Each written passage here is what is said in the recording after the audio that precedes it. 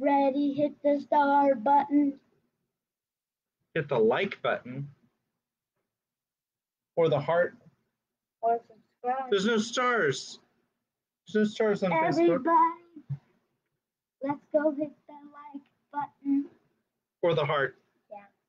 But today, today we're going to be reading another story. We're going to be reading from Mark since we did Daniel. I'm going to tell them what we're going to do. That's okay. Nobody's watching. See, there's no numbers there. But today we are going to be reading the Dragon's Kingdom. New way. Yeah, we don't know what the chapter is. Yeah, but today we are going to be having a lot of fun.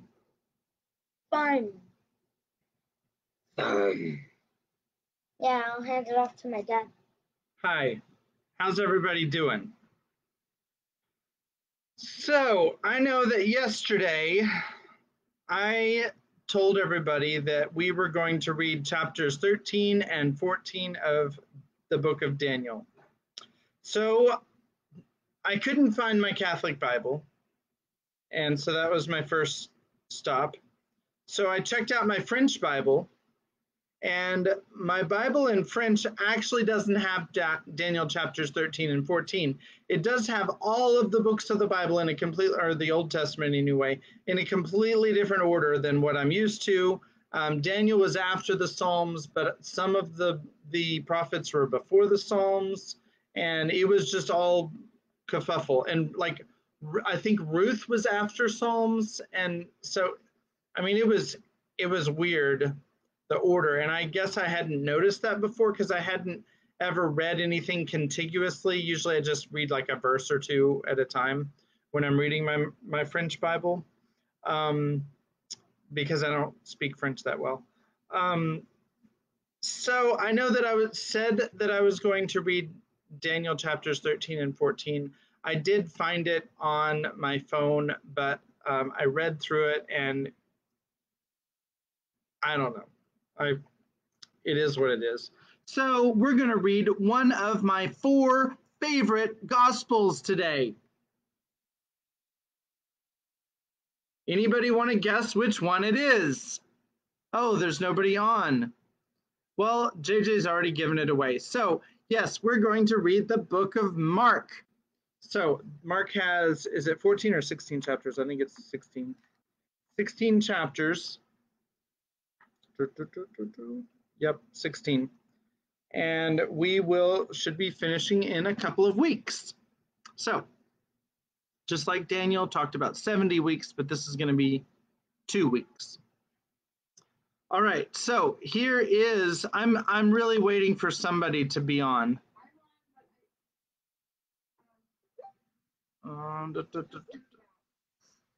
Okay. Usually Kimmy's on by now, so yeah, they might. That's true, they could be swimming. Okay, so I'm going to just go ahead and start reading. This is the Gospel according to Mark. Mark is traditionally, according to Eusebius, or Eusebius, Mark, what? No, Eusebius, not Josephus. According to Eusebius, Mark was the Gospel according to Peter, because Mark went around with Peter, Luke went around with Paul. So Luke is actually, okay, Kimmy's in the shower. Luke is actually Paul, whatever I just said. Luke is actually Paul's gospel, and Mark is Peter's gospel. So, or did I get those backwards? I'm pretty sure I said it right. Okay. She's just getting out of the shower. Okay, perfect. So here is the gospel according to Mark. This is the English Standard Version of the Bible. If you want to know why I'm not reading Daniel, then you can go back after you're done listening and figure that out if you didn't hear it already. Here we are, the beginning of the gospel of Jesus Christ, the Son of God, as it is written in Isaiah the prophet. Behold, I send my messenger before your face, who will prepare your way. the voice of one crying in the wilderness, 'Prepare the way of the Lord, make his paths straight.' John appeared, baptizing in the wilderness and proclaiming a baptism of repentance for the forgiveness of sins. And all the country of Judea and all Jerusalem were going out to him and were being baptized by him in the river Jordan, confessing their sins. Now John was clothed with camel's hair and wore a leather belt around his waist and ate locusts and wild honey.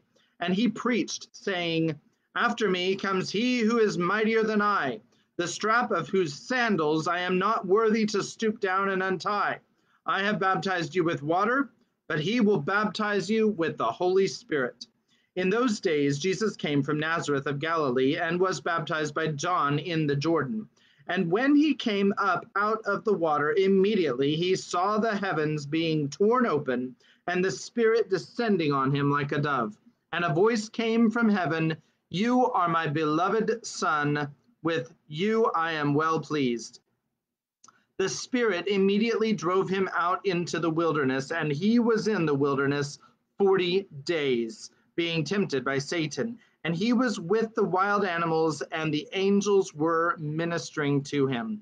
Now, after John was arrested, Jesus came into Galilee, proclaiming the gospel of God and saying, 'The time is fulfilled, and the kingdom of God is at hand. Repent and believe in the gospel.' Passing alongside the Sea of Galilee, he saw Simon and Andrew, the brother of Simon, casting a net into the sea, for they were fishermen.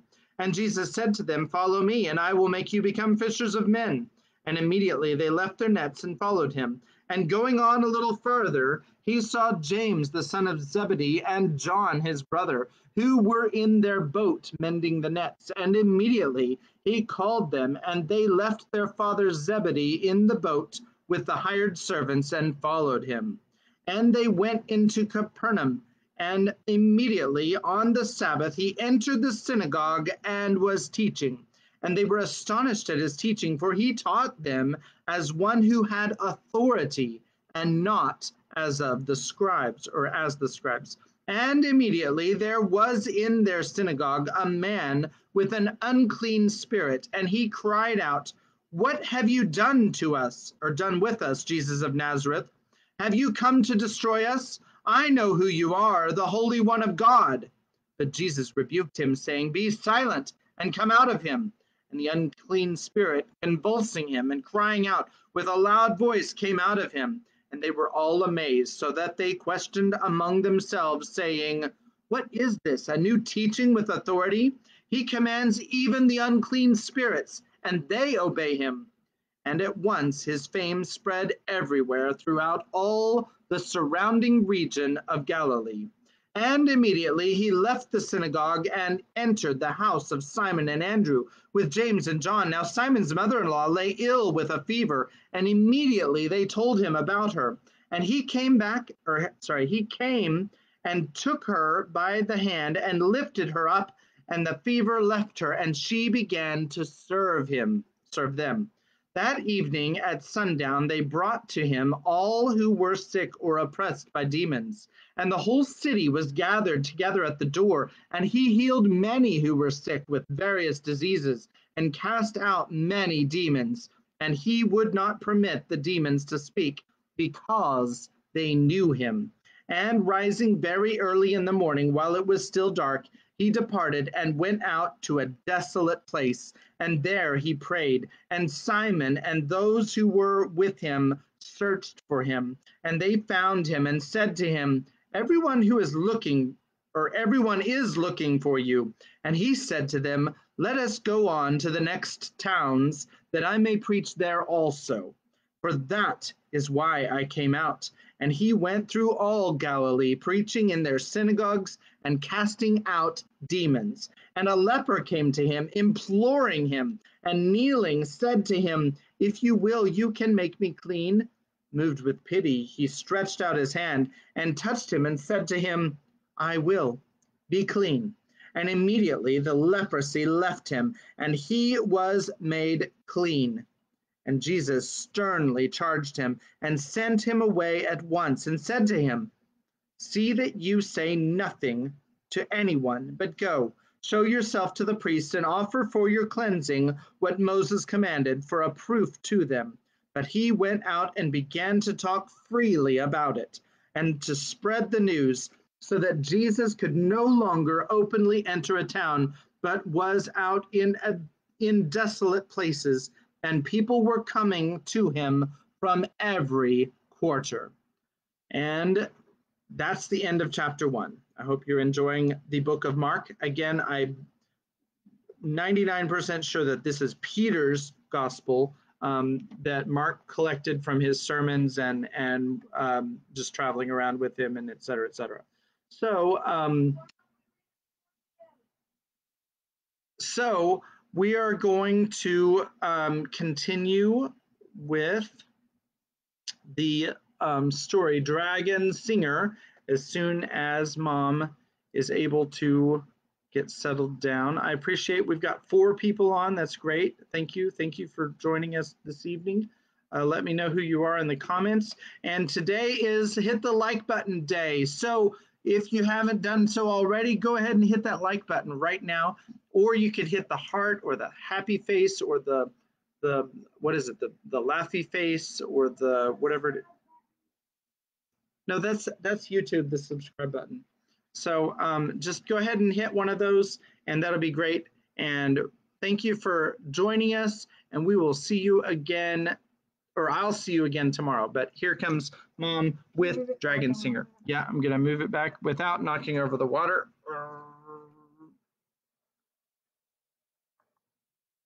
There we go.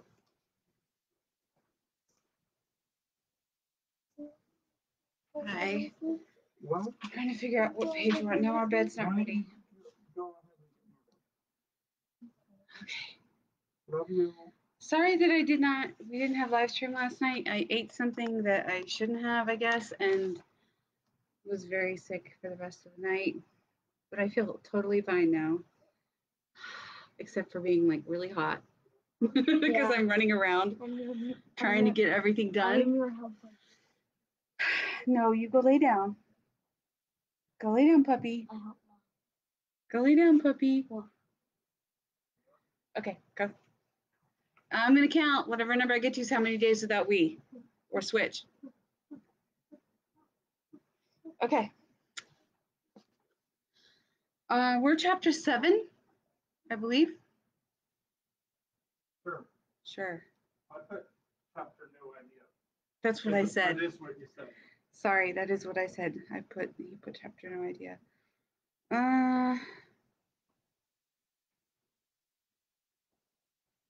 Okay. All right. Chapter 7. Don't leave me alone. I cry in the night of anguish, heart-stricken, of soul-killing fright. The restlessness of the fire lizards about her woke Meneley from a deep sleep. She wished irritably that they didn't insist on sleeping with her. It had been an exciting and trying day, and she'd had a hard enough time getting to sleep. Her hand ached so from the day's playing that she'd had to slather the scar with numbweed to dull the pain. Beauty's tail twitched violently against Meneley's ear. Okay, get dogs. You can't sit on my feet. Go. Go. Every night. Thank you. She nudged the little queen, hoping to stir her out of whatever dream disturbed her. But Beauty was awake, not dreaming, her eyes yellow and whirling with anxiety. All the fire lizards were awake and unusually alert in the dark of the night. Seeing that Meneley's eyes were open, Beauty crooned a half-fearful, half-worried sound.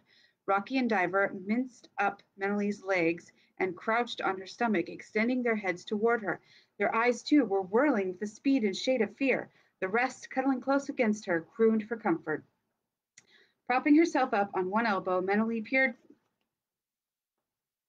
toward the open windows. She could just distinguish the Fort Holdfire heights, black against dark sky. It took her some time to locate the dark bulk of the watch dragon. He was motionless, so whatever distressed the fire lizards did not apparently concern him. Whatever is your problem, Beauty? The little queen's croon increased in intensity. First Rocky, then Diver added their notes. Aunties 1 and 2 crept up and nuzzled to get under Meneley's left arm. Lazy, mimicking uncle burrowed into the fur at her right side.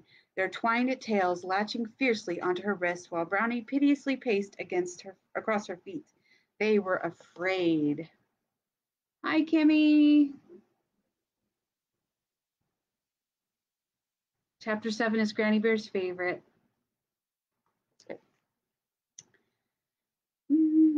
What's gotten into you? Mentally couldn't for the life of her imagine anything within the Harpercraft Hall that would menace them. Covet them? Yes. Injure them? No. Shush a minute and let me listen. Beauty and Rocky gave little spurting sounds of fear, but they obeyed her.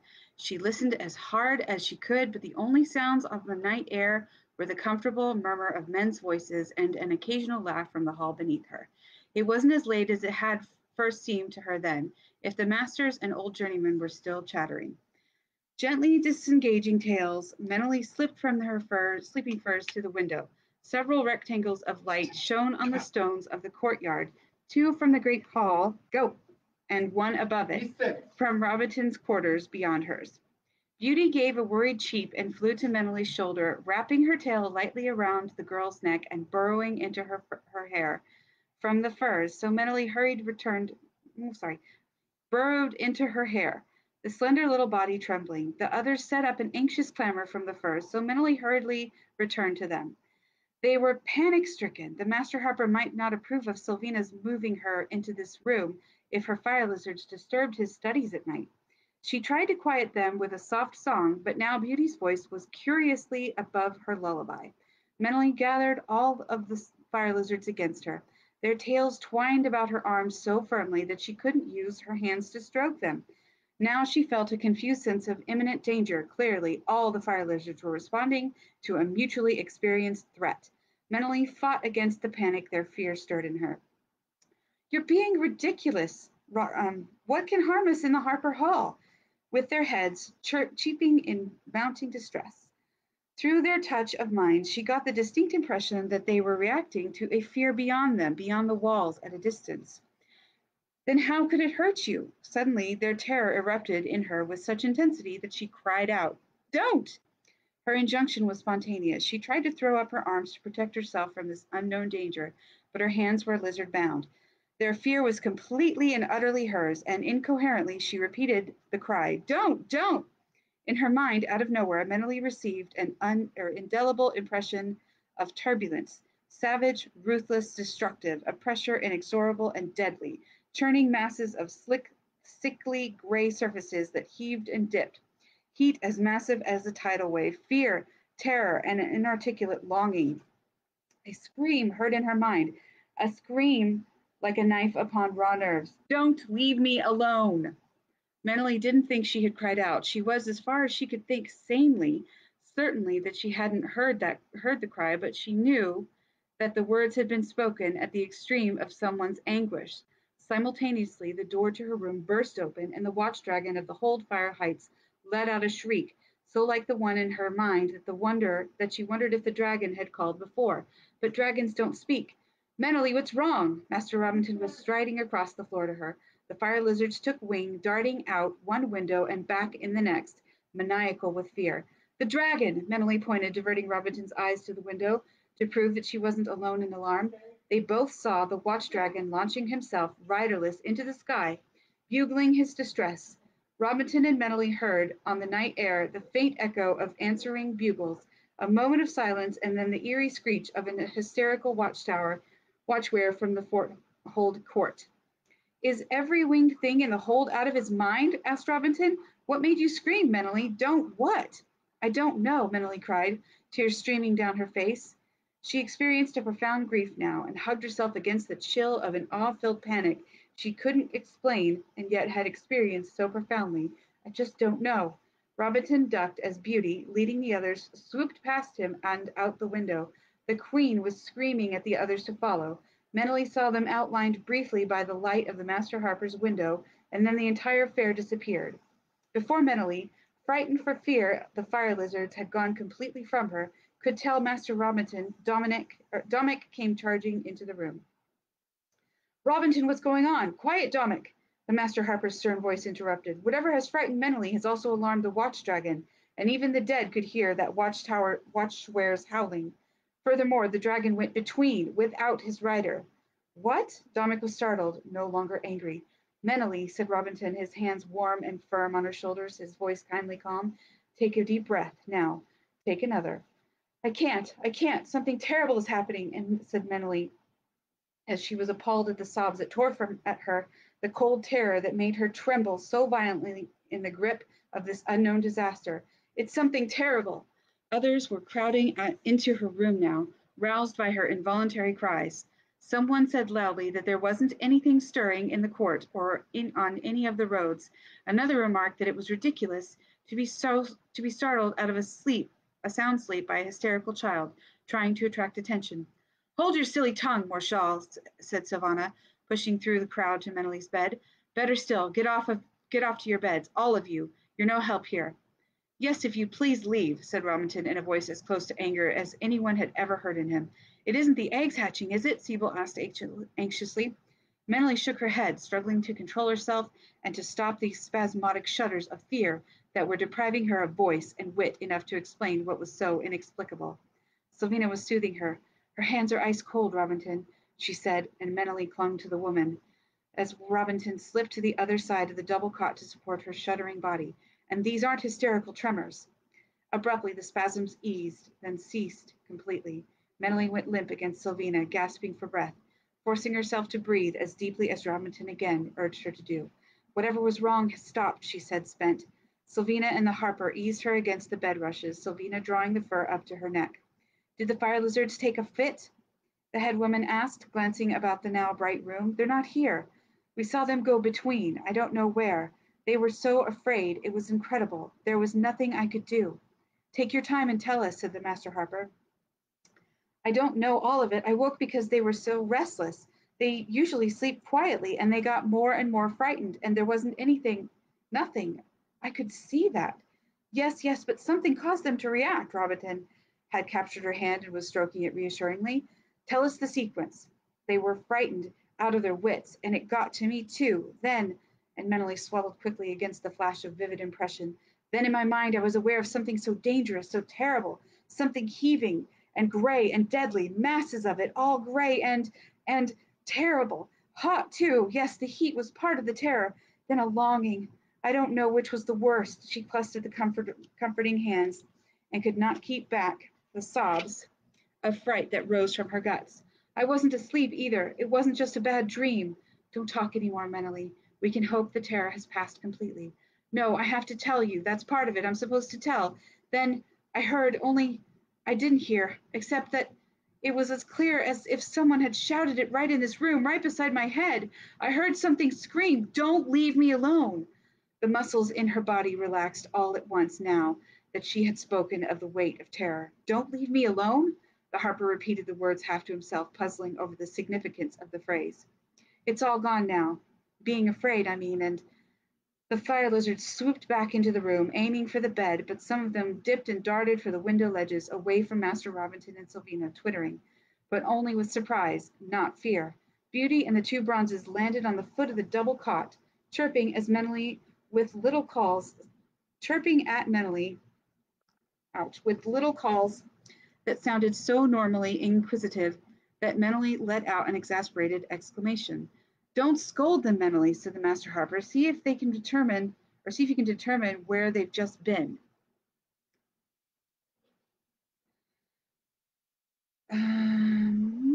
Sorry. Meneley beckoned to Beauty, who obediently crawled up to her arm and permitted Meneley to stroke her head and body. She's certainly not bothered by anything now. Yes, but where did she go? Meneley raised Beauty to her face, looking into the idly whirling eyes, laying the back of her hand against Beauty's cheek. Where'd you go, pet? Where have you just been? Beauty stroked Meneley's hand, gave a smug chirrup, cocking her dainty head to one side, but an impression reached Meneley's mind of a weir bowl and many dragons and excited people. I think they've been back to Bendon Weir. It must be Bendon. They don't know Fort Weir well enough to be that vivid, and whatever happened involved many dragons and lots of excited people. Ask Beauty what frightened her. Meneley stroked the little queen's head for a moment longer to reassure her, because the question was sure to upset the little fire lizard. It did. Beauty launched herself from Meneley's arms so violently that her talons scratched deep enough to draw blood. A dragon falling in the sky? Mentally gasped out the picture. Dragons don't fall in the sky. She scratched you, child. Oh, that's nothing, Master Robinson, but I don't think we'll get anything more out of her. Beauty was clinging to the fireplace, chittering irritably. Her eyes were wheeling angrily orange. If something has happened at Bendon Weir, Master Robinson, remarked Sylvina in a dry tone of voice, they won't be over long in sending for you. Sylvina had to raise her voice to counteract the excited cries of the other fire lizards, who were reacting to Beauty's scolding. We'd best not upset the creatures any further now, and I'm getting you a dose, young lady, or you'll never sleep tonight from the look in your eyes. I didn't mean to disturb everyone. Sylvina gave her an exasperated snort, dismissing the need for an apology, although mentally couldn't help but see, as Sylvina opened the door, that Harpers were lingering in the corridor.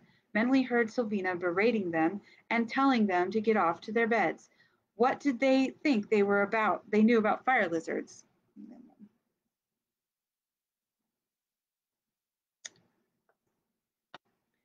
The strangest aspect to this incident, mentally, said the Master Harper, his forehead creased with thought lines, is that the dragon reacted too.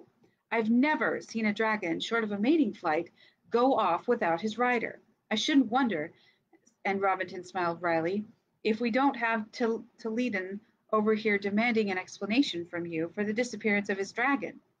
The notion of a dragon rider compelled to ask her for advice was so absurd that mentally managed a weak smile. How's that hand? You've been playing a lot, I hear. And the Harper turned her left hand over in his. That scar's too red. You have been doing too much. Make haste a little more slowly. Is it painful? Make haste a little more slowly. Not much. Master Oldive gave me some salve. And your feet? So long as I don't have to stand too much or walk too far. Too bad your fire lizards can't combine to give you one little dragon power. Sir, yes? I think I ought to tell you, my fire lizards can lift things. They brought me my pipes the other day to spare me the walk, she added hastily. They took it from my room at the cot, all in a cluster, and then dropped it into my hands. Now that is very interesting. I didn't realize they had so much initiative. You know, Breck, Miriam, and Fenor have got theirs to carry messages on a collar about their necks. The Master Harper smiled with amusement, although they aren't always good about arriving promptly. I think you have to make certain they know how urgent the matter is, like having your pipes for Master Jarrett. I didn't wish to be late, and I can't walk fast. Well, we'll let that stand as the reason then, mentally, said Robinson gently, and when Mentally glanced up at him, startled, she saw the kind understanding in his eyes and flushed. He stroked her hand again. What I don't know, I sometimes guess, knowing the way people interact mentally. Don't keep too much or so much bottled inside, girl, and do tell me anything unusual that your fire lizards do. That's far more important than why they did it. We don't know much about these tiny cousins of the dragons, and I have a suspicion they'll be very important creatures to us. Is the little white dragon all right? Reading my mind too, mentally? Little Ruth is all right, but the Harper's heavy, slightly hesitant tone gave the lie to his reassurance. Don't fret yourself about Jackson and Ruth. Just about everyone else on Pern does. He placed her hand back on the furs with a final pat. Sylvina returned, offering Mentally the mug she'd brought, and stood over her while she downed the dose, gagging a little at the bitterness. Yes, I know. I made it strong on purpose. You need to sleep. And Master Robinson, there's a message from the hold for you below. Urgent, he said, and he's out of breath. Sleep yourself out, Mentally, the Harper said as he rapidly left the room. Trouble? Mentally asked Sylvina, hoping to be told something. Not for you or because of you, my girl, Sylvina chuckled, pushing the sleeping fur under Menelly's chin. I understand that Grog, Lord of Fort Hold, experienced the same unnerving nightmare, as he calls it, that you did, and has sent for Master Robinson to explain it to him. Now rest and don't fuss yourself. How could I? You must have doubled that dose of Fellis juice, said Menely, relaxing and tactless of the grip of the drug. She couldn't keep her eyes open and effortlessly drifted to sleep to the sound of another chuckle from Sylvina. One last thought let her slip easily into unconsciousness. Lord Grove's fire lizards had reacted, so she wasn't hysterical.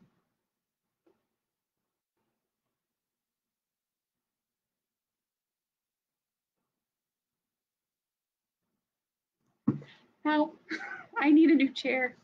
I keep banging my feet on this one. Okay. She awoke slightly at one point, not quite conscious of her surroundings, but aware of a rumbling voice, a treble response, and hungry creelings. When she woke completely later, there was an empty bowl on the floor, and her friends were curled up about her in slumbering balls, with wing limp. The gnawing in her stomach suggested that she had slept well into the day, and the hunger was all her own. If the fire lizards had been that starved, they'd been awake. Doubtless Chemo and Pimer had done her the favor of feeding her friends. She grinned. Pimer and Chemo must have been delighted at the chance. The shutters were open, and with no sounds of music or voices, she guessed it must be afternoon, and the hall's population dispersed to their various chores. The watch dragon was back on the fire heights. She sat upright in bed as the memory of the previous night's terror shattered her pleasant somnolence. Yes. At the same moment, there was a tap on her door, and before she could answer, Sylvina entered, carrying a small tray. My timing's very good, she said, pleased and smiling. Do you feel rested? Meneley nodded in reply and thanked Sylvina for the hot claw she was handed. But if I can be bold, you don't look as if you slept at all. Sylvina's eyes were dark circled and red shot. Well, you're right, and you're not bold, but I'm on my way to my bed, I can assure you, as soon as I've straightened up for Robinson. Now, and said Sylvina, nudged Meneley's hips so the girl made room for her to sit on the bed. You ought to hear what disturbed your friends last night. No one else will think to tell you with the Harper away. Also, I've just checked the eggs, and I think you should take a look at them. Not, however, until you've finished your claw. And Sylvina had a restraining hand on Meneley's shoulder. I want your wits in place and not Phyllis-fudded. What happened? The bare bones of the matter are that Fenor, Brown Cant's rider, took it in his head to go to the Red Star last night. Meneley's gasp woke the fire lizards. Mind your thoughts, girl. I don't want them turning hysterical again, thank you. Sylvina waited until the creatures had settled back into their naps. That's what seems to have set the fire lizards off at any rate. And not just yours. Robinson said that anyone who has a fire lizard had the same trouble you did. Only with you having 9, it was intensified. What happened was that Canth and Fenor went between to the Red Star. Yes, small wonder you were terrified. What you told us about grayness and all that hideous heat and churning, that's what's on the Red Star. No one could land there. She paused, gave a smug grunt. That'll shut up the Lord Holders for wanting to go there. Canth and Fenor? Meneley felt fear stab coldly up her throat, and she remembered the scream. They're alive, but only just. And when you said, don't leave me alone, what you heard, and it had to be through your fire lizards, was Breck calling out to Fenor and Canth. Sylvina broke her narrative for effect. Somehow they got back. Well, partway back from the Red Star.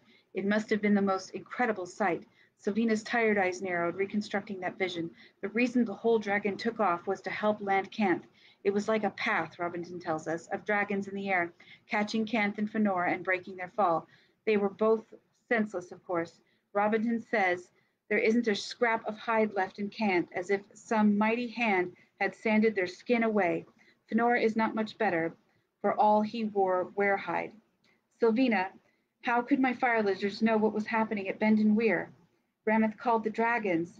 The Bendon Queen can do that, you know. The fire lizards have been at Bendon Weir. Perhaps they heard her too. Sylvina dismissed that part of the mystery impatiently. But Sylvina, my fire lizards were afraid long before Ramoth called the fort dragon, even before I heard Breck's call. Why, that's right. Oh, well, we'll find the answer to that mystery in due time. We always do at the Harper Hall. If dragons can talk to dragons across distance, why can't fire lizards? Dragons think sense, Meneley said, gently scratching her waking queen's little head, and these beauties don't. At least not often. Babies don't make sense, and your fire lizards aren't all that long out of the shell. But think on it, Meneley. Chemo doesn't make much sense, but he does have feelings. Was it he who fed my fire lizards this morning so I could sleep? He and Pimer. Chemo fussed and fussed before breakfast until I had to send him up here with Pimer to shut his moans. Sylvina's chuckle was half amusement, half remembered irritation. Nag, nag, nag about pretties hungry. Feed pretties. Primer said you didn't wake, did you? No, but the matter of the fire lizard intelligence was more urgent in Meneley's estimation. I suppose being at Bendon Weir might explain the reaction. Not entirely, Sylvina replied briskly. Lord Grove's little friend responded too. It wasn't hatched at Bendon and has never been there. There may be more to these creatures than being silly pets after all, and making idiots of men who fancy themselves as good as dragon riders. I've finished my claw. Shall we see to the eggs now? Yes, by all means. If his egg should hatch without the Harper, we'd never hear the end of it. Is Sibyl about? Hovering. Sylvina's grimace was so maliciously expressive that Meneley laughed. How's your feet today? Only stiff. Just remember that salve doesn't do you any good in the jar. Yes, Sylvina. Don't you yes Sylvina me, meekly, my girl. And there was unexpected warmth and affection in the woman's tone. Meneley smiled shyly, but back at the head woman as the head woman left the room.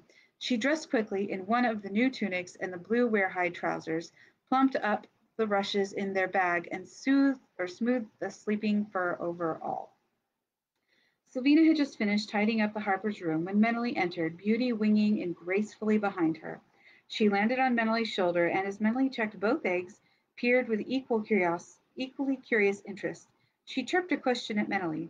Well, drawled Sylvina, now that your experts have conferred. Meneley giggled. I don't think Beauty knows any more than I do. She's never seen eggs hatch, but they are a good deal harder. They've been kept so nicely warm. I don't know for sure, but I suspect they'll hatch any time now. Sylvina drew in her breath sharply, startling Beauty. That Harper, the problem will be keeping track of him. She gave the rush bag a final poke and twitched the sleeping fur straight. If Lord Grow and Sylvina If Lord Grow, and Sylvina jerked her head towards the Forthold palisade, isn't sending for him, Falar is, or Lord Lytol for that white dragonette. If he wants to impress his fire lizard, he'll have to make a choice, won't he? Sylvina gasped at Melanie for a long moment and then burst out laughing. Might be the best thing that's happened since the queens were killed, Sylvina said, mopping laugh tears from her eyes.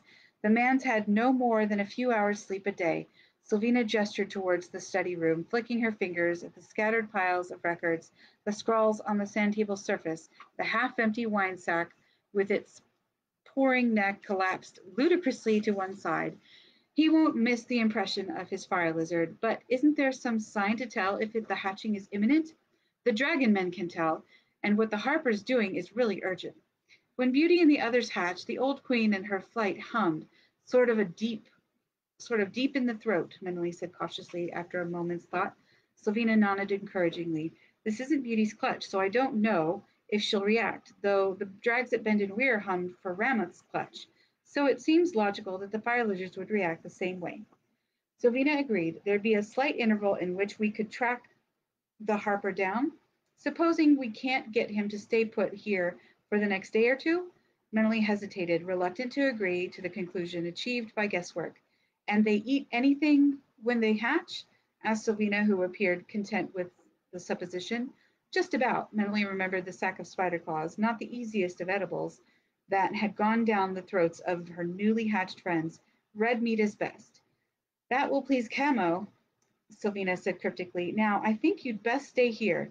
Well, what's wrong with that? Robinson would give up more than the privacy of his quarters to have a fire lizard. He's even threatened to forgo his wine.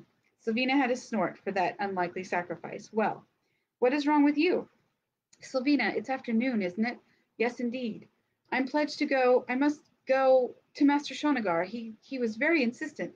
Oh, he was he? And will he explain to Master Robinson that your voice is more important than the Harper's fire lizard? Oh, don't get yourself in a pucker. Sibyl can sit in for you, and you tell your fire lizards to stand by. Sylvina walked to the open window and peered down into the courtyard. Pimer! Pimer! Ask Sibyl to step up to the Harper's room, will you? Meneley! Yes, she's awake and here. Now. No, she can't attend Master Shonagar until Sibyl arrives. Yes? Well, go through the choir hall to the journeyman's quarters and give Master Shonagar my message.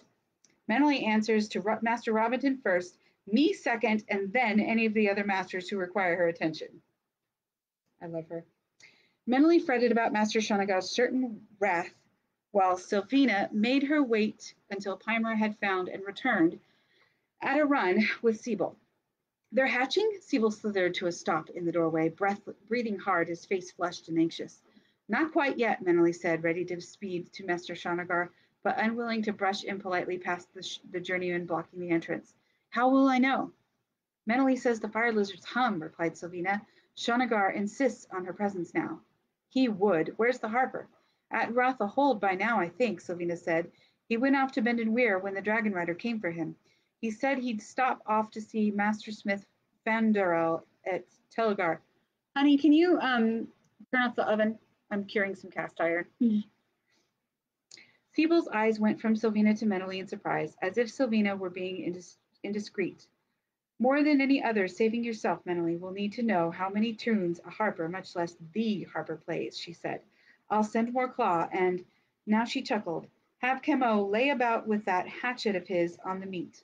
Menely told the fire lizards to stay by Siebel, and then she scurried down the steps and across the courtyard to the chorus hall. Despite Sylvina's reassurance, Menely was apprehensive as she made her tardy arrival before Master Shonagar. But he said nothing. That made her dereliction harder. He kept looking at her until she nervously began to shift her weight from foot to foot.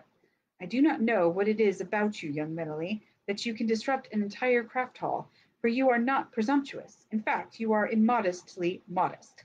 You do not brag, nor flaunt your rank, nor put yourself forward. You listen, which I assure you is a pleasure and relief, and you learn from what you are told, which is veritably unheard of. I begin to entertain hope that I have finally discovered in a mere slip of a girl the dedication required to a true musician, an artist. Yes, I might even coax a real voice out of your throat. His fist came down with an almighty wallop on the sand table, the opposite end flapping onto its supports. She jumped, but even if I cannot do much if you are not here. Sylvina said, Sylvina is a wonderful woman. Without her, the hall would be in chaos and our comfort ignored. Master Shonagar said, still in a loud tone. She is also a good musician.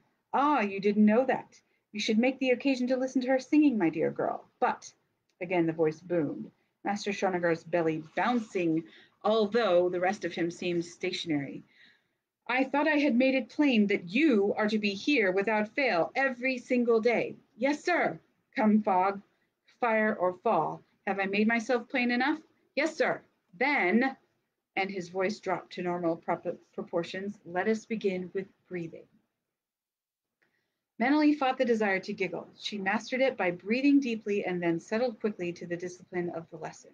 When Master Shonagar had dismissed her with a further injunction to be on time, not the next day, which was a rest day, and he needed his rest, but the following day, the work parties were back from their chores.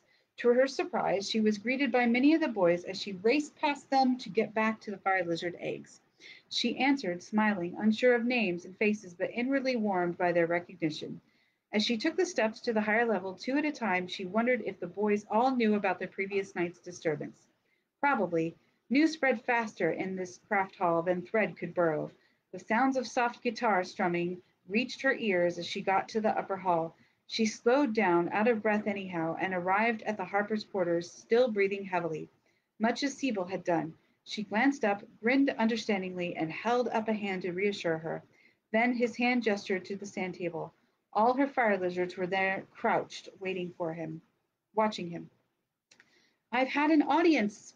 What I can't tell is if my music has pleased them. It has, Menely told him, smiling. She extended her arm for Beauty, who immediately glided to her. See, their eyes tell you. The green is dominant, which is sleeping pleasure. Red means hunger, blue and green are sort of general shades, white means danger, and yellow is fright. The speed of the eye whirls tells you how intensely they feel about something. What about him, then? And Siebel pointed to Lazy, whose eyes were first lidded. He's called Lazybones for good reason. I wasn't playing a lullaby, except when he's hungry, he's that way. Here, said, and Melanie scooped Lazy up from the sand table and deposited him on Siebel's arm. Startled, the man froze, stroked his eye ridges and the back joints of the wings. There, see? He's crooning with delight. Siebel had obeyed her instructions, and now Lazy collapsed about the journeyman's forearm, locked his claws loosely about the wrist, and stretched his head across the back of Siebel's hand. Siebel caressed him, a shy and delighted smile on his face. I hadn't thought they'd be so soft to the touch. You have to watch for patchy skin and oil it well. I did a thorough job on these the other evening, but you can see where I'll have to do them again. Just stay there, and Mentally quickly went down the hall to her room for the salve, Beauty complaining at the jouncing on her shoulder. As they spread salve on the fire lizards, grew more confident of his handling of the creatures. He wore a half smile as if surprised to find himself at such a task. Do all fire lizards sing? He asked, oiling Brownie. I don't really know. I suppose mine learned simply because I used to sing to them in the cave. Mentally smiled to herself, remembering the fire lizards perched attentively on the ledges about the cave, their little heads turning from side to side to catch the sound of music. Any audience being better than none? Asked Siebel. Did anyone think to tell you that Lord Grove's little queen has recently started to sing along with the old harper? Oh, no! If Grow could carry a tune, Siebel went on, enjoying her dismay, it'd be understandable. Don't worry about it Mentally. I heard also that Grow's delighted. Then Siebel's expression altered subtly. I'll bet Lord Grow wasn't so happy about last night, was he? She hesitated, then blurted out, Do you think Canth and Fenor will live? They have much to live for Mentally. Breck needs them to stay alive. She's lost her queen already. She'll make them live. We'll know more when the harper returns. Chemo entered the room, carrying a heavily laden tray. His thick-featured face changed from ludicrous anxiety to beams of joy as he saw first the fire lizards and then Mentally. Pretty one's hungry? Chemo has food? And Mentally saw 2 huge pans of meat in pieces among the other dishes on the tray. Thank you for feeding the pretties this morning, Chemo. Chemo, very quiet, very quiet. The man bobbed it Mentally in such a fashion that the pitcher of cloth splashed. Siebel deftly relieved him of the tray and set it on the sand table center board. You're a good man, Chemo, the journey said. But go to the kitchen now. You must help Abuna. She needs you. Pretty one's hungry? The disappointment was writ large on Chemo's face. Not now, Chemo, Mentally said gently, smiling up at him. See, they're asleep. Chemo turned himself in a circle towards the sand table, and then the window ledges were then the window ledges were where several of the fire lizards were sprawled on the sun-warmed stone, glistening from their recent oiling. We'll feed them again tonight, Chemo. Tonight? Good. Don't forget. Promise? Promise? Chemo, feed pretties. I promise, Chemo, Mentally said with extra fervor. The wistful, piteous way in which the poor man asked her to promise suggested that too many promises made to Chemo were conveniently forgotten. Now, Siebel said as the man shuffled from the room, Sylvina said you'd no time for more than claw when you woke. If I remember Shonagar's lessons, you'll be starved. To Menelly's delight, there was red fruit on the tray, as well as meat rolls, claw, cheese, bread, and a sweet conserve.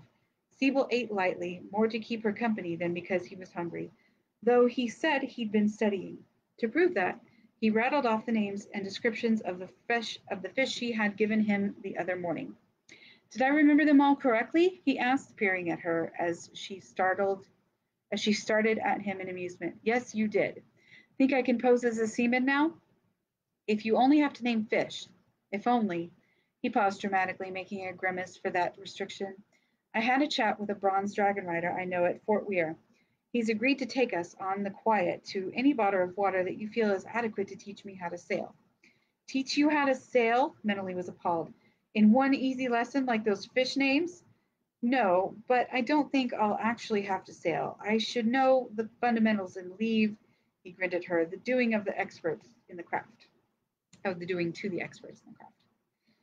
She breathed a sigh of relief, for she liked Siebel, and she'd been distressed to think that he might be foolhardy enough to attempt sailing on the ocean by himself. Giannis had often said that no one ever really learned all there was to know about the sea, the winds and the tides, just when one was confident a squall could make up and smash a ship to splinters. I do feel that to be convincing, I'd better know how to gut fish as well. That seems a more integral part of the craft than actual sailing, so that will take priority in your instruction.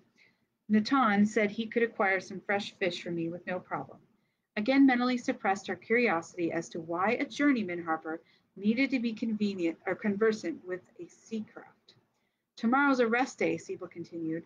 There may even be a gather if the weather holds, which to my landsman's eye seems likely. So if the fire lizards break shell, and if we can disappear circumspectly, perhaps some day after that, I can't miss my lessons with Master Shonagar. Has he got you dithering so soon? He is so emphatic. Yes, he usually is, but he really knows how to build a voice, if that's any consolation to you. I could always play an instrument, and Siebel grinned in reminiscence, but I never thought I'd make a singer. I was terrified I'd be sent away from the hall. You were? Oh, indeed I was. I'd wanted to be a harper since I learned my first ballads. I'm landsman bred, so harpering is very respectable. My foster father gave me all the assistance I needed, and our old harper was a good technician. Not very creative, and Siebel waggled a hand, but capable of teaching the fundamentals thoroughly. I thought myself a right proper musician until I got here. Siebel uttered a self-deprecating noise at his boyish pretensions. Then I learned just how much more there is to harping than playing an instrument. Mentally grinned with complete understanding, just like there's more to being a seaman than knowing how to gut a fish and trim sail. Yes, exactly. Which reminds me, Dominic did excuse you from this morning's session, but he hasn't excused you from the work. So, we might as well put waiting time to use. Incidentally, my compliments to your manner with Dominic yesterday. You struck exactly the right note with him. I never play flat. Siebel gave a wide-eyed stare. I didn't mean playing. He stared at her a moment more. You mean you really like that sort of music? You weren't dissembling? That music was brilliant. I've never heard anything like it. Manley was a bit disconcerted by Siebel's attitude. Oh, I guess it would seem so to you. I only hope you have the same opinion several turns from now, after you've had to endure more of Domic's eternal search for pure musical forms. He gave a mock shudder. Here, and he spread out sheets of new music. Let's see how you like this. Domic wants you to play first guitar, but you're to learn the second as well. Thanks for turning the oven off. The occasional music for two guitars was extremely complex, switching from one time value to another with chording difficult enough for uninjured hands. She and Siebel had to work out alternative fingerings for the passages that her left hand could not manage. The repetitive theme had to dominate, but it swung from one guitar part to the other. They had gone through 2 of the 3 sections before Siebel called a break, laughing at his surrender as he stretched and kneaded tired fingers and shoulders. We won't get this music note perfect in one sitting, mentally, he protested when she wanted to finish the third movement. I'm sorry, I didn't realize. Will you stop apologizing for the wrong things? Well, I didn't mean to. She had to rephrase what she wanted to say as Siebel laughed at her attempt to obey his injunction. This sort of music is a challenge, it really is. For instance, here. And she turned to a quick time passage that had been extremely difficult to finger. Enough, mentally. I'm bone tired, and why you aren't. But you're a journeyman harper. I know, but this journeyman harper cannot spend all his time playing. What do you do besides crosscraft? Whatever the harper needs me to do. Primarily I journey, looking among the youngsters in hold and craft to see if there's any likely ones for the craft hall. I bring new music to distant harpers, your music most recently. My music? First, to flush you out because we didn't know you were a girl. Second, because they were exactly the songs we needed. That's what Master Robinson said. Don't sound so surprised and meek. Admittedly, it's nice to have one modest apprentice in this company of rampant extroverts. What's the matter? Why isn't music like Master Domic's? Your music can be played easily and well by any half-stringed harper or fumble-fingered idiot. Not that I'm maligning your songs. It's just that they're an entirely different kettle of fish. To use a seamanly metaphor, to Domic's, don't you judge your songs against his standard. More people have already listened to your melodies and liked them than will ever hear Domic's, much less like them. Manali swallowed. The very notion that her music was more acceptable than Domic's was incredible, and yet she could appreciate the distinction that Siebel was making. Domic was a musician's composer. Of course, we need music like Master Domic's too. It serves a different purpose for the hall and the craft. He knows more about the art of composing, which you have to learn. Oh, I know I do. Then, because the problem had been weighing heavily on her conscience, she spilled the words out in a rush. What do I do, Siebel, about the Fire Lizard song? Master Robinson wrote it, and it's much, much better. But rewrote it. But he's told everyone that I wrote it. So? That's the way the harper wishes it to be, mentally. He has his reasons. Siebel reached out to grip her knee and give her a little shake. And he didn't change the song much, just sort of Siebel gestured with both hands, compressing the space between them. Tightened it up. He kept the melody as you'd written it, and that's what everyone is humming. What you have to do now is learn how to polish your music without losing its freshness. That's why it's so important for you to study with Dominic. He has the discipline. You have the originality. Mentally could not reply to that assessment. There was a lump in her throat as she remembered the beating she'd taken for doing exactly what she was now encouraged to do. Don't hunch up like that, Siebel said almost sharply. What's the matter? You've gone white as a sheet. Shells! This last word came out as an expletive and caused Mentally to look in surprise at the journeyman, just when I didn't want to be interrupted. She followed the line of his gaze and saw the bronze dragon circling down to land beyond the courtyard. That's Natan. I've got to speak to him mentally about our teaching trip. I'll be right back. He was out of the room at a trot, and she could hear him taking the steps in a clatter. She looked at the music they'd been playing, and Siebel's words echoed through her mind. He has the discipline, you have the originality. Everyone's been humming it. Sorry, something just chirped on the computer. People liking her twiddles? That still didn't seem possible, although Siebel had no more reason to lie to her than the master harper when he'd said that her music was valuable to him. To the harpercraft, incredible. She struck a chord on the guitar, a triumphant, incredible chord, and then modulated it, thinking how undisciplined that musical reaction had been. They were still twiddles, her songs, unlike the beautiful, intricate musical designs that Dominic composed, but if she studied hard with him, maybe she could improve her twiddles into what she could honestly call music. Firmly, she turned her thoughts toward the guitar duet and ran through the tricky passages, slowly at first and then finally at time. One of the chords modulated into tones that were so close to the agonized cry of the previous night that she repeated the phrase, "Don't leave me alone," and then found another chord that fit. The cry in the night of anguish heart-stricken, striking, of soul-killing fright. That's what Siebel had said, that Breck would not want to live if Kent and Fenor died. Live for me, live for my living, or else I must die. Don't leave me alone. A world heard that cry. By the time Mentally had arranged the chords in the plaint to her satisfaction, Beauty, Rocky, and Diver were softly crooning along with her, so she worked on the verse. Well, you approve? She asked her fair. Perhaps I ought to jot it down or something. No need, said a quiet voice behind her, and she whirled on the stool to see Siebel seated at the sand table, scribbling quickly. I think I've got most of it. He looked up, saw the startled expression on her face, and gave her a brief smile. Close your mouth and come check my notation. But, what did I tell you mentally about apologizing for the wrong things? I was just tuning. Oh, the song needs polishing, but that refrain is poignant enough that set a hold to tears. He beckoned again to her, a crisp gesture that brought her to his side. You might want to change the sequence, give the peril first, the solution next, though I don't know. With that melody. Do you always use minors? He slid a glass across the sand so the scribbling couldn't be erased. We'll see what the harper thinks. Now what's wrong? Leave it? You can't be serious. I can be, and usually am, young Mentally, he said, rising from the stool to reach for his guitar. Now, let's see if I put it down correctly. Mentally sat, immersed in acute embarrassment, to hear Siebel playing a tune of her making. But she had to listen.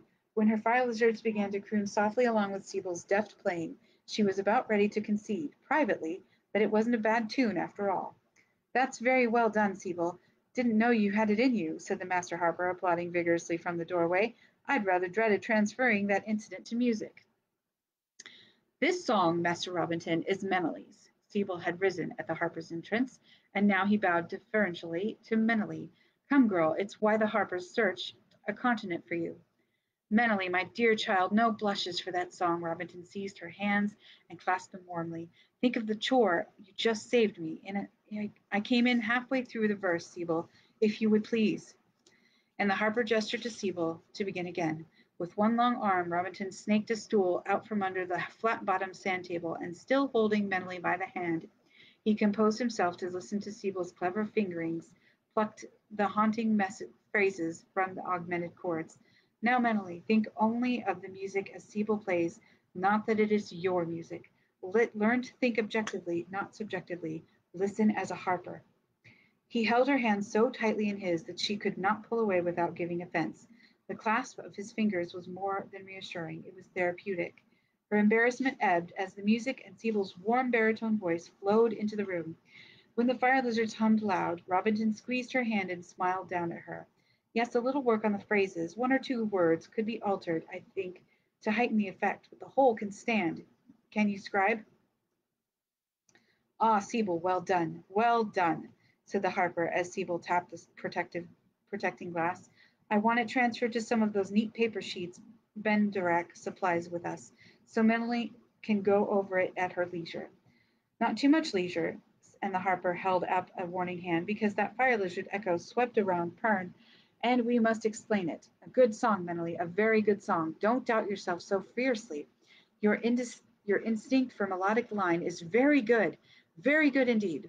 Perhaps I should send more of my apprentices to a sea hold for a time if this is the sort of talent the waves provoke. And see, your affair is still humming the line. Mentally drew out her confusion long enough to realize that the fire lizard's hum had nothing to do with her song. Their attention was not on the human eggs. The eggs, they're hatching, hatching, hatching! Both masters and journeymen crowded each other to get through the door to the hearth and the fire warming pots. Mentally, come here. I'm getting the meat. They're hatching, the harper shouted. They're hatching. Grab that pot, Siebel. It's wobbling. As Mentally dashed into the room, the two men were kneeling at the hearth, watching anxiously as the earthen pots rocked slightly. They can't hatch in the pots, she said with a certain amount of asperity in her voice. She took the pot from the protecting encirclement of Siebel's curved fingers and carefully upended it on the hearth. Her fingers cushioned the egg until the sand piled away from it. She turned to Robinson, but he had already followed her example. Both eggs lay in the light of the fire, rocking slightly, the striations of hatching marking the shells. The fire lizards lined up on the mantel and the hearth, humming deep in their throats. The pulsing sound seemed to punctuate the now violent movements of the eggs, and the hatchlings fluttered against the shells for exit. Master Robinson, called Savina from the outer room. Master Robinson? Savina, they're hatching! The harper's jubilant bellow startled Mentally as she set the fire lizards to squawking and flapping their wings in surprise. Other harpers, curious about the noise, began to crowd in behind Sylvina, who stood at the door to the harpers' sleeping quarters. If there were too many people in the room, Mentally thought. No, stay out, keep them out, she cried before she realized she'd said anything. Yes, stay back now, Savina was saying. You can't all see. You've got the meat, Mentally. Ah, so you have. Is it enough? It should be. What do we do now? Asked the harper, his voice rough with suppressed excitement as he crouched above the egg. When the fire lizard emerges, feed it, Mentally said, somewhat surprised, for the harper must have been a guest at numerous dragon hatchings. Just stuff its mouth with food. When will they hatch? Asked Siebel, washing his fingers in his palms with excited frustration. The fire lizard's hum was getting more intense, their eyes whirling with participation in the event. Suddenly, a second little golden queen erupted into the room, her eyes spinning. She let out a squeal, which Beauty answered, lifting her wings higher, but in greeting, not challenge. Sylvina Mentally pointed to the queen. Master Robinson, look, said the head woman, and as they all watched, the newly arrived queen took her place on the mantel beside Beauty, her throat vibrating as fast as the others. That's Murga, Lord Grove's queen, said the harper, and then he glanced over his shoulder at the door. I hope it isn't an awkward time for him. This sort of summons could be inconvenient. Above the fire lizard's vibrant sounds, they all heard the harper's name bellowed. Someone go and escort Lord Grove, ordered the harper, his eyes never leaving the hearth and the two eggs. Robinson. It would seem that this order was unnecessary, for the bellower was rapidly approaching. Rob, what? They are? Do you know what? That Murga of mine's in another taking. Forced me to come here. Here now. What's all this? Where is Robinson? Mentally tore her eyes from the two eggs, though she was certain she saw a widening crack in the one on the left to see the entrance of the Lord Fort Holder. As his voice indicated, he was a big man, almost as tall as the harper, but much broader in the torso. With thick thighs and bulging calves, he walked lightly for all his mass, although he was breathing heavily from having come to the hall at a fair pace. There you are. What's this all about? The eggs are about to hatch, Lord Grove. Eggs? The brows of the holder's florid face were contracted into a puzzled scowl. Oh, your eggs. They're hatching. And Murga's reacting. I trust not to any inconvenience to you, Lord Grove. Well, no, not so's. I wouldn't come when she insisted. How'd the creature know? Ask Meneley. Meneley? And suddenly Meneley found herself the object of intense frowning scrutiny. You're Meneley? The brows went up in surprise. Little bit of a thing, aren't you? Not at all what I expected. Don't blush, I don't bite. My fire lizard might. Wouldn't worry you, though, would it? These are all yours? Why, my queen's beside yours. Friendly as can be, they're not dangerous at all. Mentally, the Harper's explanation brought her attention back to the hearth. His egg had given a convulsive rock, all but spinning itself off the hearthstone. Gasping, he put out both hands to prevent its falling. The shell cracked wide open, and a little bronze fire lizard rolled into his hands, creeling with hunger, its body glistening. Feed it, mentally cried. Robinson, unable to take his eyes off the fire lizard, fumbled for the piled meat and shoved food into the fire lizard's open mouth. The little bronze, shaking its wings out for balance, snatched ferociously at the meat, gobbling so fast that Mentally held her breath for fear the creature would choke in its greed. Not too much. Make it wait. Talk to it. Soothe it, Mentally urged. Just then the other egg split. It's a queen, shouted Siebel, rocking back on his heels in the excess of his surprise. Only Lord Grove's quick hand on his back kept him from falling over. Feed her, the Lord Holder barked. But I'm not to have the queen. For one split second, Siebel started to turn and offer the queen to the Harper. Too late, Mentally shouted, diving forward to intercept the gesture. She jammed the meat on Siebel's seeking hand and then pushed it back to the frantically creeling queen. You're supposed to have a fire lizard. It doesn't matter which. The Harper was oblivious to the interchange. He was intent on his bronze, stroking it, feeding it, crooning to it. The little queen had gobbled Siebel's initial offering, but her tail wrapping so firmly about his wrist that he could not have disengaged himself had he managed to sustain his moment of sacrifice. Mentally turned to assist the Harper, but Lord Grove was kneeling beside him, encouraging him.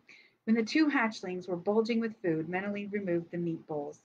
They'll burst with another mouthful, she told the reproachful Harpers. Now, hold them against you, stroke them. They should fall asleep. There now.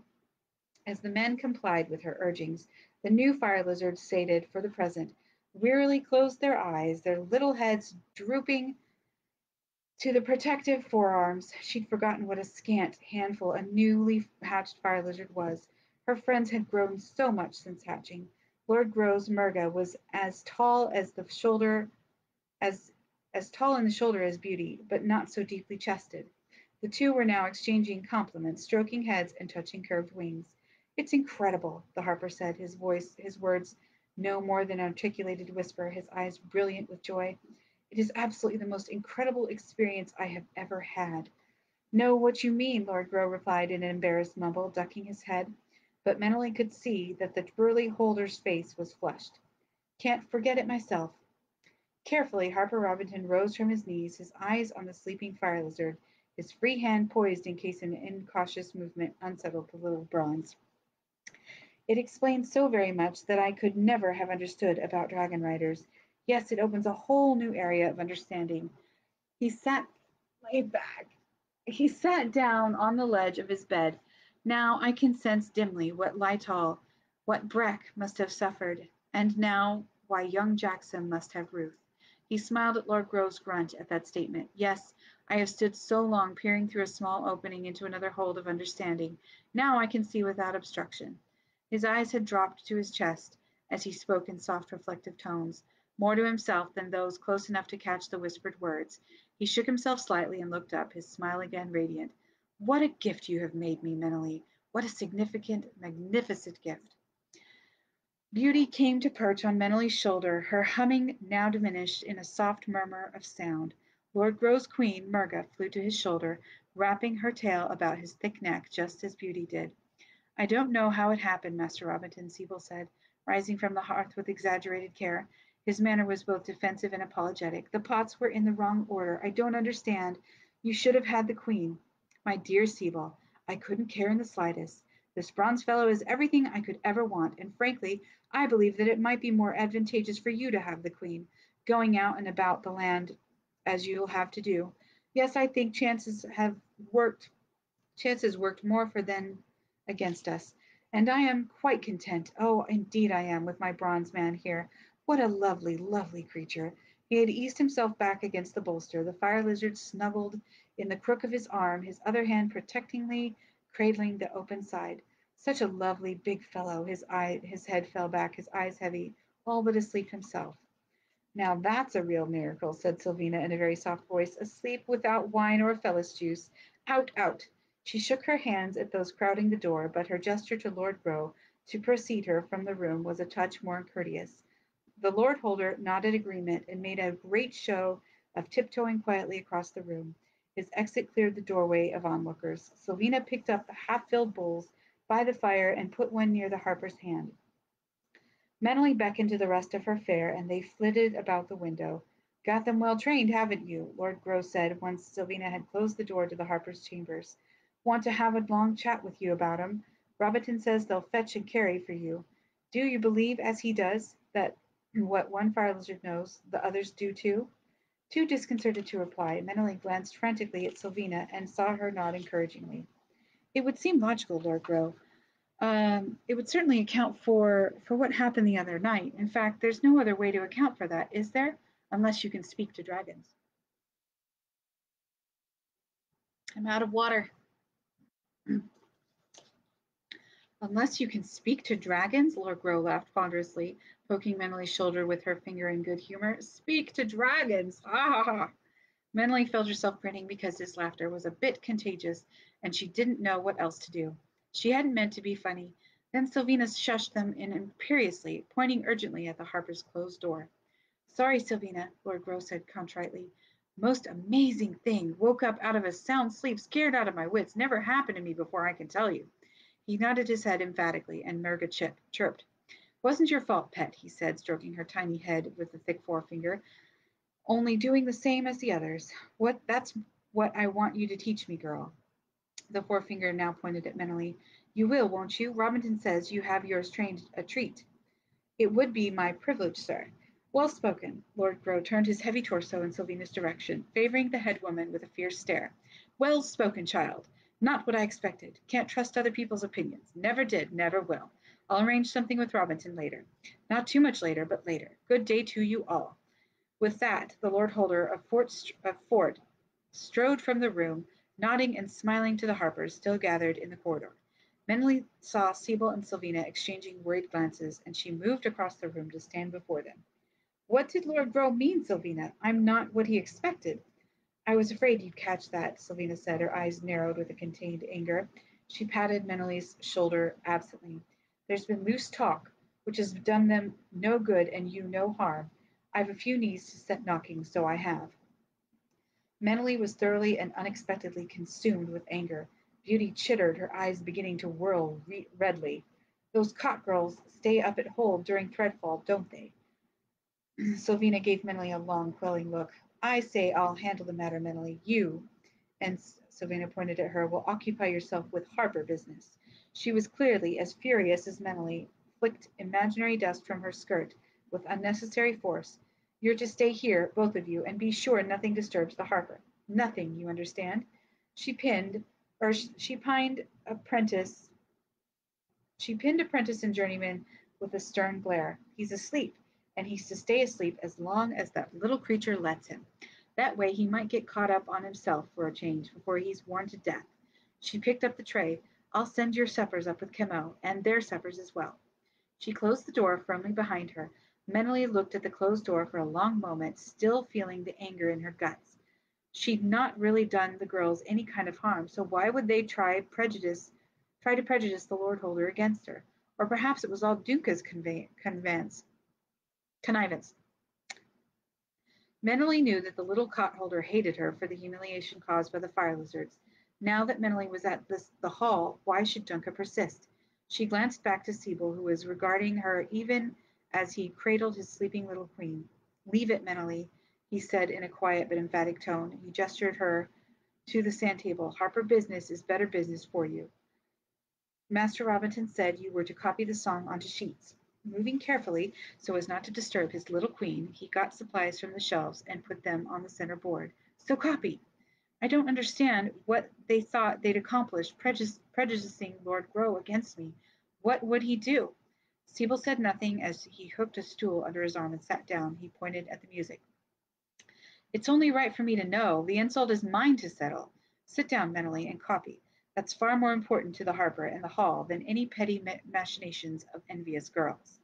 They could do me a mischief, couldn't they, if they'd got Lord Grow to believe what they said? I never hurt those girls. True enough, but that is not harper business. The song is. Copy it. And one more word from you on any other subject, and I'll. If you're not quiet, you'll wake your fire lizard, Meneley said. But she sat down at the table, started copying. She could recognize obstinacy when she saw it, and it would do her no good to set Sibyl against her. What are you going to name her? She asked. Name her? Sibyl was startled, and Meneley was dismayed to realize how much of his joy in his queen had been diminished by her silly concern over gossip. Why, I can have the privilege of naming her, can't I? She's mine, I think. And his eyes glowed with affection for the hatchling. I think I'll call her Kimmy. That's a lovely name, replied Meneley, and then bent to her copying with a good heart. That is the end of chapter 7. It was very, very long. It is an hour and 15 minutes into this live stream, and I've been reading for almost the whole hour. Shh, bedtimes. So, let's see. All right. Did everybody enjoy that book? The book's not over, that chapter. Oh, it said leave page. I don't want to leave the page. I'm not going to end the video yet. So, did everybody enjoy it? And I just think that it's so cool that he named his queen Kimmy. I just love the name Kimberly, Kimmy. So, I am really excited because Kimmy has been at Gurney Bear and Papa's house for about a week, and tomorrow they're coming here, and I'm really excited because I get to see everybody, and Kimmy gets to see some birthday surprises that we did for her. So that'll be kind of fun too. And here comes Heavy D himself to say goodnight. Easton, move.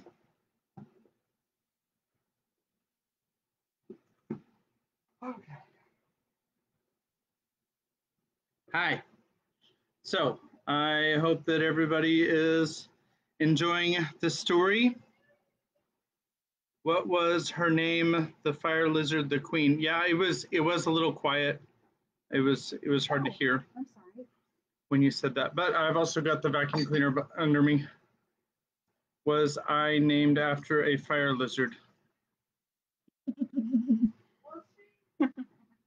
Okay.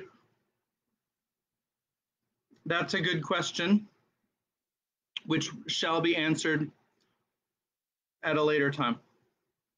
So I hope that everybody's enjoying the story. We'll pick up with Mark chapter 2 and whatever it is, Dragon Singer. Yeah, that's right, Dragon Singer chapter 7 tomorrow. And I'm gonna just bid you all adieu, and good travels for those of you who are traveling. And God bless you. We'll see you tomorrow, and have a good night.